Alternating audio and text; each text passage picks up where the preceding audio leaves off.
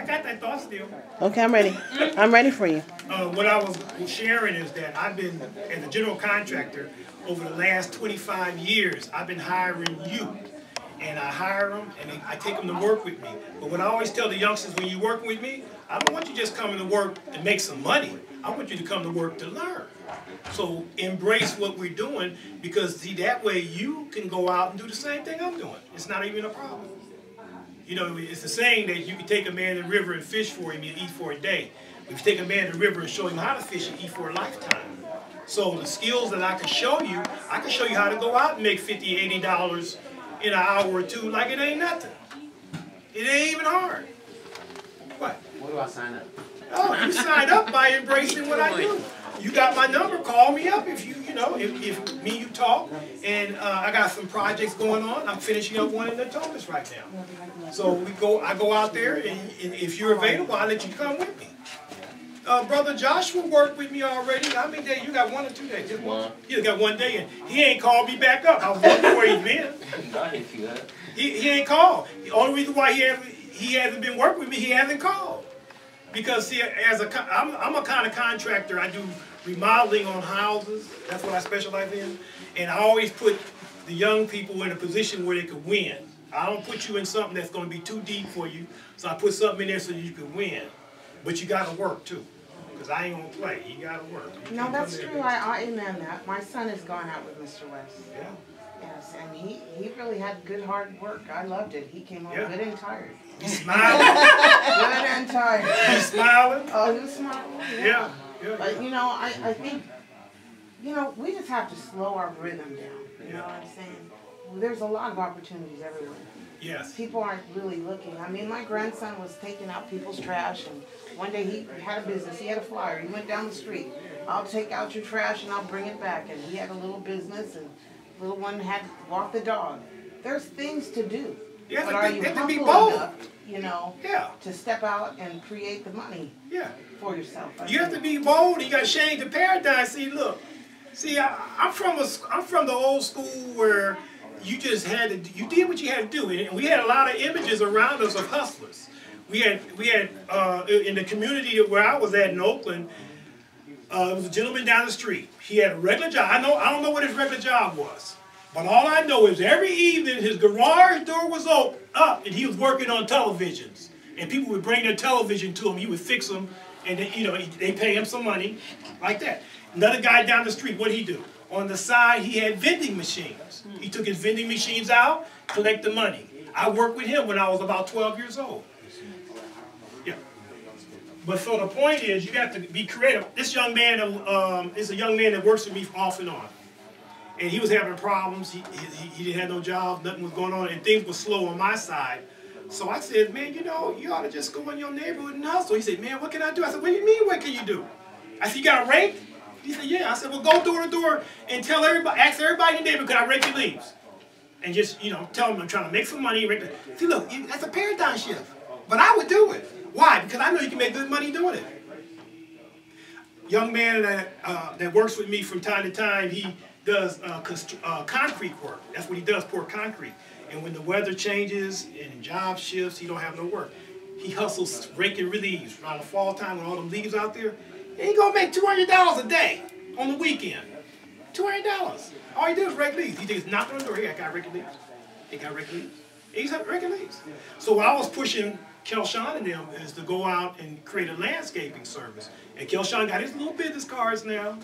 And he's getting ready to get out of school. He's gonna do yards. And I'm gonna show him how to do it because I did it. Before I became a general contractor, I used to go out and do yards. I made a flyer up and put them on people's doors, start getting calls. And I started making money doing that. Create my own income. See, the problem is we've been conditioned to fail in this country. You haven't been taught to go out and create your own money. You've been taught to work for somebody else, to be somebody else's servant. Instead of using your own greatness. See, we're the original craftsmen. We used to go out and do this stuff. We used to create our own stuff all the time and take our wares to the market and sell them. That's what we used to do. Now we sit around and we want somebody to tell us what to do. No, but when you see those people selling the oranges, that's a good thing to see. Yes. You see people have this whole tray of oranges. They're only selling $5 they're selling them $5 to $6 a bag. Right. But they buy the bag for 20. But they buy it for 20, they sell it for 5, you know, it's in a bag, right? Right. So what you should be thinking is, if I had a job and I'm going to get paid $4 an hour or $5 an hour, here's someone just standing there by the lunches and they're making a full day's wage. Yes. However many people come to buy the lunches. Right. We're not really thinking, how are we going to use our time? And how do we want to make our money? You know, it's just amazing to me. But there's so many ways to make money around everyone. You know, Well, that's why I take the youngsters out. Go ahead, sister, I'll let you share. I was going to say that, you know, really for seniors who cannot garden anymore, somebody could offer a gardening service to go down and do the first planting of the garden when garden seasoning comes. The people need somebody to come and get them weeds out because they can't do it anymore. But they still want to garden. They still want to have plants. And, you know, and it's so important. You could just have a flyer saying, I have a team of people going to come in, we'll plant you, we'll prepare your garden for the first time, and this is how much we charge. People will gladly play because they don't want to do it. They can't do it physically anymore. But people, young people who have strength in their hands and can get down there and get them weeds up can do that. Go ahead. Go ahead. No, and I said, and some of our young people, they have the mindset that certain jobs, you know, are beneath them. Beneath them, you know. Yes. I don't want to do that, you know, and stuff like that. But like they have to change that mindset and realize that, you know, you have to start from somewhere, you know, and a little bit of money will maybe get you, you know, a pair of shoes that you need or something like that. So you start from, you know, the bottom and you work your way up until you can do better. Start Until where you you're can- at yeah. until you can do better. Until you can think innovatively and creative because you believe it or not, if you get locked up, you're going to make some license plates for the state of California and you're going to do it for less than 50 cents an hour because that's what's going to go on your books. So, you know, you have to think if you get caught in the wrong place with the wrong person, what am I going to do?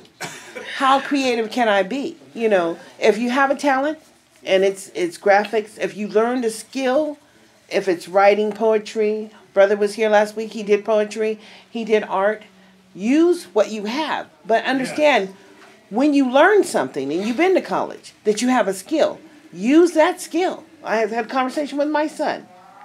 And he was telling me that he cooked food for a number of people. And they came and he said how he had to be the best at what he was doing so people would invest in him. And I told him, people give it away every day. You know what I'm saying. I had to get graphic. If people give away the free stuff, somebody's going to be there to get it every day. So if a woman's giving away her privates for free, sure, people will come because anybody's going to turn down some free stuff is crazy. But all free stuff ain't good. That's true. And so, you know, you need to determine that you're a worthy investment and that you're going to charge. But how much are you going to charge for it? So how much would you charge to weed somebody's garden? How much is your time worth? You know, if you're getting $20 an hour, that's $20 an hour. How many hours will it take you? That's $100 for 5 hours. If you need more than one person and it's $200, maybe it's 2 days. Double it up. Yeah. But the whole thing is that you have to determine that you're worthy. And if you say that if you're worthy and you believe it, you will do it. Because you're the one that sets the value on who you are. That's right. No one else. One thing I always encourage is you young people go out because you are going to get jobs, whatever. As you get those jobs, learn all you can about the job. Understand how it works. And if it feels good to you, decide you want to develop one of those companies yourself. That's what you do. And you understand how that company works, and you figure out how you can make one better. And another thing you want to do is always expand, use your creativity. Never get content on a job. When you get on a job, don't be content. You get on that job, you start using your talent on the side, developing something. Maybe you got art, start making some art on the side and sell it at the market. So you always create something else. You always got to go in yourself and bring out your other talent because you're multi-talented. But you got to figure out what it is. I don't know what it is, but you bring it out. And now you got your little hustle on the side around your little job that you're doing. We have to get back to being the craftsmen that we were. We're the craftsmen. We're original craftsmen. That's why Dr. Clark says it's important that you know your history. You understand your greatness of who you are. And once you understand who you are, you know you can do greater things in the future. That's right there. It's connected. It's connected. Go ahead, sister. Just listening to y'all, because you just brought me back, like, again, I went to all black school, and I just remember that. Excuse me. You guys need to stop running in and out. I'm going to talk to y'all on the way home. You don't do that. Y'all stop running in and out. We almost finished, okay? You don't do that. Go ahead. I'm sorry, sister. No worries. No, I just noticed how, like, there wasn't, like, I guess, I don't even know what you would call the class in high school. Business education, I don't even know what it would be called. But there wasn't one. You know, like, so it's like you go to college, you know, first thing you see, everybody's trying to give you a credit card. It's like you get hit with these, like, there's like people waiting in front of your school or like right outside your classroom to get you a credit card, you know, like all this stuff, and you end up having all this debt, and you know, well, my daddy would rip up the credit cards when I got it, because what they would do is they would give you a free shirt, or like they would give you something free. But my whole point is, you go into the world after high school without really a full grasp of exactly how to navigate in terms of economic management. Yes.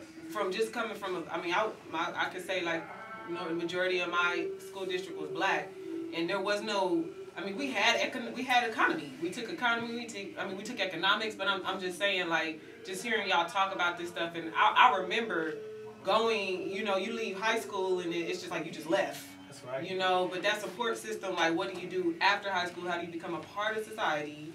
It really ain't there. It's like, you know what I'm saying? And so, like, you become a part of what is considered, like, mainstream, because we don't have that support system like how the Asians have it, how the Latinos have it. You go to college, you staying at your auntie's house. You don't have an apartment. You see what I'm saying? Now, you got to pay an apartment with your student loans that you're getting. You're paying for an apartment instead of paying off the student loan. It's just all this network, basically. There's not this network for black. Well, I haven't seen it. You know, it's a system of life skills. Right. See, you have to have your life skills developed in you while you in school. Right. See, it's supposed to already be there, and that goes back. Who said that piece about who said? Oh, I think that was the sister. She was talking about how like the Asians, they have their cultural piece that they receive when they go to school, get their formal education, but they also have a cultural piece too that equips them with those skills, those life skills.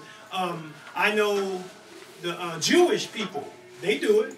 They go to regular school, but then they go to school after that to learn about their culture and who they are, and they go beyond that. So we have to do that too. That's what this is right here. There you go. That's what I was trying to get you to say. Oh, that's exactly what this is. Connected. This is a way, when you're on the plantation, it's hard to know what the plantation looks like.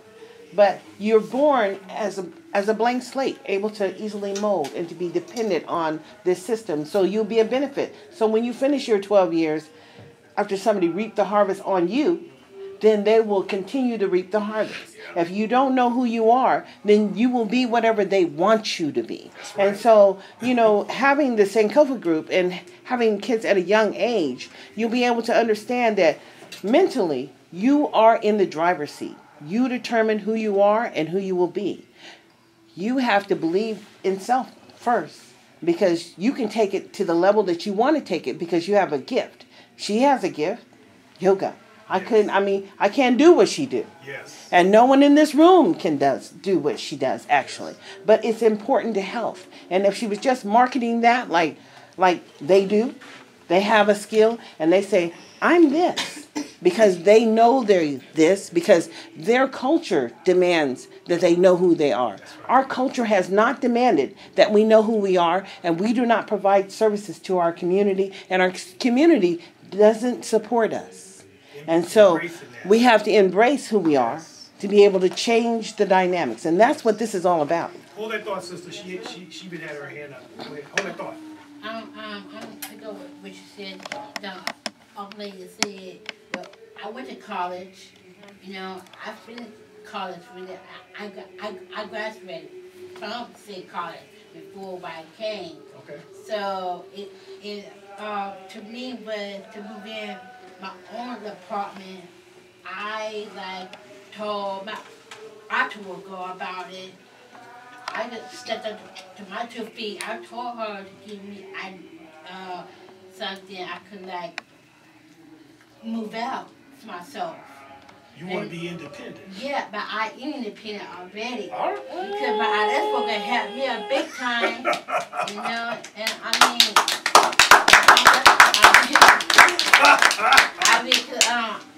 you know, I was in I came home twice. Got pregnant. Had my daughter anything. Go to school. Right. That I had to do. Right. My family was beside me, and I had before I had a meeting from my kid home. I told him, give myself to move out on my own. But guess what? I love my dream was. All right. Get my own place. Okay. Make a good decision for myself. Beautiful. And that's for girl. I mean, she's the greatest. Thank you, Carolyn. But Guess what, about Carolyn? you for that. You're the greatest because you did accomplish your dream. Beautiful. Okay. That's beautiful. Beautiful. More power to you, sister, and I appreciate you being here sharing. Okay, so we get to the end of the workshop today. Oh, go ahead, Queen. You got that thought still? Oh, yeah. You still got it? Go ahead. Yeah, because y'all were both saying something about knowing who you are. And to me, it's like, if I give an analogy, like, if you a bird, but you don't know you a bird, are you going to fly? No. I don't think so. If you a bird,